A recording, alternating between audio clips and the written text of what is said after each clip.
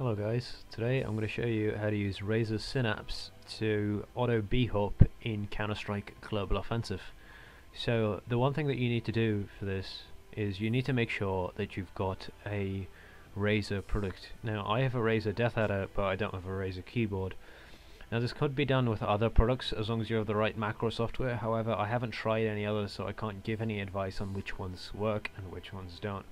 That's why I can only recommend this for Razer products.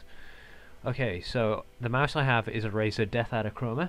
This can work with pretty much any mouse that supports the macro feature, or any keyboard that supports the macro feature. Okay, so the first thing that you want to do is obviously you want to go to macros, and then you want to create a macro.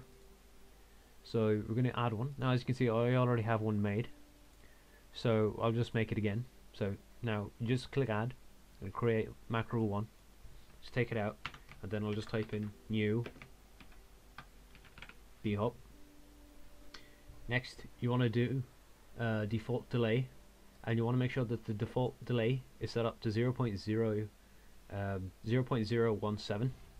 So just take that out and put in 17. Next you want to do record, and then you want to spam the button that you want to have your jump key bind to. Now most people are going to be using space, however I jump with mouse 4.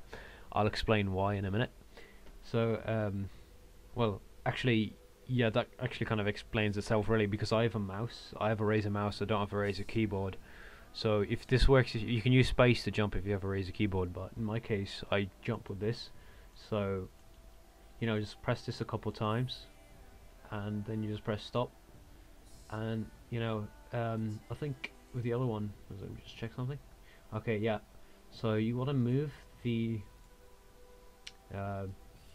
mouse, sorry, you want to move the mouse up like that, and then keep moving them up one by one. So then essentially you'll have mouse down, mouse up, delay, mouse up, mouse down, delay, mouse up, mouse down, delay.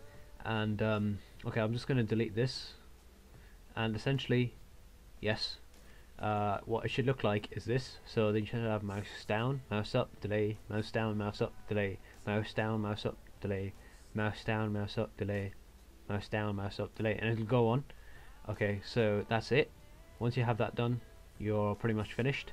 So next you want to go over to mouse or keyboard, whichever one that you're using, and you want to set up to whichever button that you want that macro to be bound to. So I use mouse 4 here, so just press mouse 4, click on it, and then you press macro here, and then you do assign macro, the BHOP one, and then you do play while assigned key is pressed. You can use a toggle as well, whichever works for you, one of these two.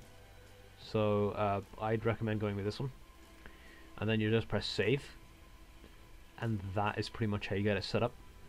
Now we're going to switch to in-game, and I'll show you how it works. As you can see now, all I have to do is just hold my mouse 4 button down, and I'm just B-hopping away.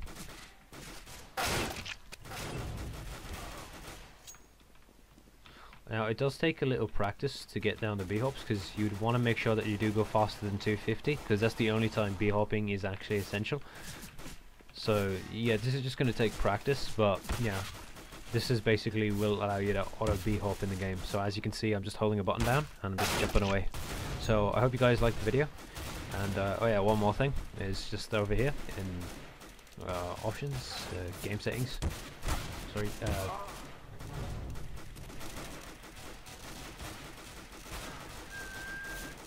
where is it? As you can see over here, jump, I've got a bound to mouse 4, not spacebar, so that's the only thing that you need to do if you're doing it with a mouse, or you could obviously bound it to whatever button you want on the mouse. So yeah, that's about it. So thanks for watching guys, and yeah, see you next time.